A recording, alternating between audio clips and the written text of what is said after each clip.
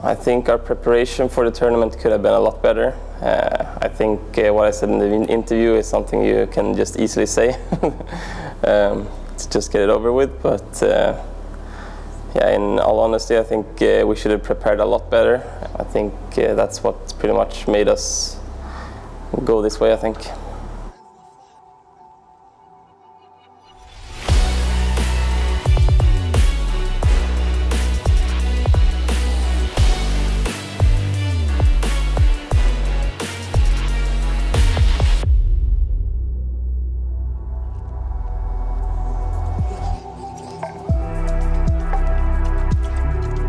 The reason we chose Golden to stand in for Plopski is because we know he's a good team player and he can fulfill roles.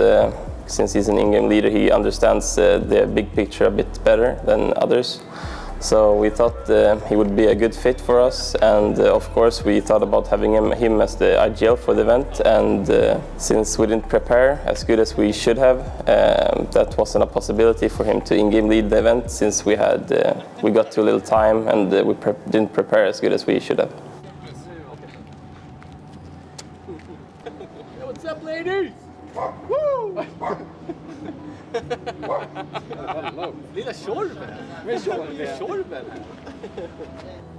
We've always been having Plopski on practice and at the event, of course, and he's an awesome player. I think he's learning a lot, and he's just going to get better from here.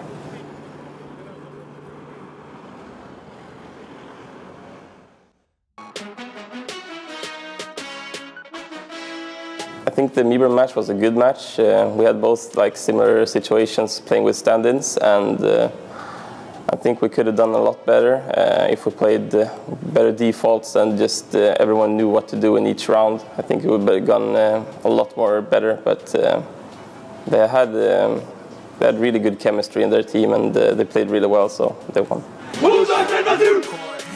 Now they're allowing Lucas to push up behind this smoke. Molotovs, he knows exactly what's coming. Spraying through, he's gonna hold the trigger. He's got two. They're way too blind and way too scared of that smoke to try and come through and equalize it. He's got one more. Tapping away, Get Right taking some damage, and what a round from Lucas, the newest recruit onto MIBR. And now two defenders are here again. Forsto fighting at the flames, he burns. And Golden in the open, sprays down two. It's just Fur, and Golden's got that as well. Big fight for Rez. If they want a chance at this retake, he has to win this. Lucas staying committed in towards Halls. He goes for the wide swing and he loses that. 2-on-2. That's the big chance here. Rez has got a smoke, could maybe buy a little bit of time. Oh, Zeus pre-firing it, but not going to be able to do it now. It's on Fur, sneaking out through the doors. He sees it, he misses the chance, and that might have been his only one. What a retake for NIP. Hard to believe they really did that. No grenades left on him, and it's very hard. He's locked in this corner. Any misstep. Now they know where he is as well. Grid headshot. Oh, Lekko right there with the AWP, and Taco's going to win it. A huge triple for him. They're so excited, aren't they? You haven't seen that out of MIBR in a long time, but obviously a huge round to win. That's the entire economy of NIP was in that round.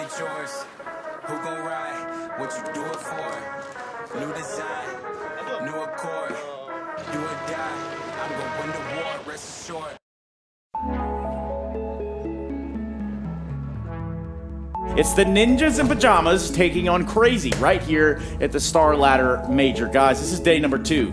What are we thinking about these two teams? I think we expected probably to see NIP here, if I'm being honest. I mean, maybe that MIBR matchup was so 50-50. Obviously, MIBR using Zeus, NIP coming off that long break using Golden as a stand-in. But this matchup against Crazy, you have to favor the young guns on Crazy. They looked so good in the Challenger stage. But the flashbang stops him from connecting the shot. Up on the high ground, he'll get taken out. Lekko delivering the AWP once again. It's a cleanup on the A-bomb site. NIP bleaching the floors. No traces of Crazy in that round. Esperanto charging forward. W all the way. Can't quite finish off Get Right. Alres gets his reload in, but he might not last very long. Oh my god! Okay, never mind. Get Right 1 versus 4. Absolutely disgusting stuff. Esperanto versus 2 on the sidewalk. Completely exposed reloading. Somehow gets 2 headshots from it.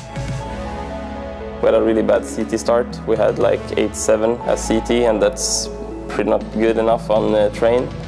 Since they got out of team main all the rounds and they flanked us maybe 4 or 5 times, it was really hard to get back mentally and get as much CT rounds as we needed. We struggled on T side a bit, and that was pretty much it.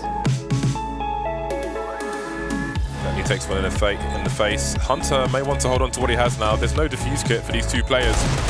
And left one's on the floor. The Deagle continues. Esperanto, no! No! I cannot believe he's just done that! The round Esperanto did a huge play with his Deagle was pretty much that he snuck around Res, I think. He got a good read on the situation, and he sneaked past our offensive line. We missed a few shots in the back, and he got a really good highlight, I think.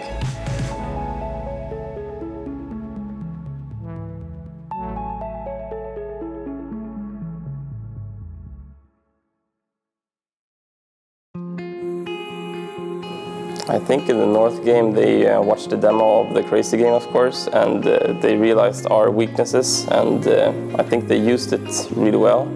And I think we never went through our own weaknesses as we should have on the Crazy game, on why we lost it. And if we would have done that, I think we could have stopped the similar playstyle North did as Crazy did on the T side. Hello ladies and gentlemen, a best of 3. I'm Machine, he's Henry G, and we've got ourselves NIP versus North. This is an intriguing one because, do you know what my mama taught me from a young age? What's that? Manage expectations. We've got NIP here who are looking extremely weak. This is probably the worst looking NIP I think we can recall in recent times. The A-bomb site. He's getting plenty of chances. Yeah, 8 HP, how is he still alive here? Finally, he takes it down, gets a double. That pretty much is the round, ladies and gents, because Get Right and Lekro are in a 5 versus 2. They know where Lekro is. Get Right gets a bullet to the face. Easy will take care of him, and there it is. They really needed a flying start here on Train to even stand a chance, if you ask me. I do want to keep my eye on Kirby's position, because he's right again, found a gap. Look at this. From behind he strikes, catches Golden with his pants around his ankles. Lekro's got to react, but he can't turn his back for long. Oh, the timing's brutal. Kirby sneaking from Ivy when CT attention was drawn, and just like that, the round completely disintegrates in front of NIP. Time will tell. AZ, best position to win that top area. To catch anyone sneaking out. Drop off considering he was flashed, but that's a nice clean frag. Get Right now towards Ivy. Yugi looks to find his 2nd kill of the round. I think we might be done here, Alex, as it is a 5-on-1. Decent attempt there from NIP. I was total respect for them. They really gave it everything till the very last round there. What is a man supposed to do? Hunger in my eyes, I'll stand up close to you. I'll never forever. Behind them all. Oh dear. Backs turn, pants around their ankles, and Gate's going to do exactly the same. Don't like that. Yeah, the sound effects from Henry summarize it perfectly. And perfect is not the word NIP are going to be using to describe that one. Just massacred. They have got kids. A man disadvantage though, making a lot of noise with City Spawn. Golden probably next on the chopping block. Forest there as well.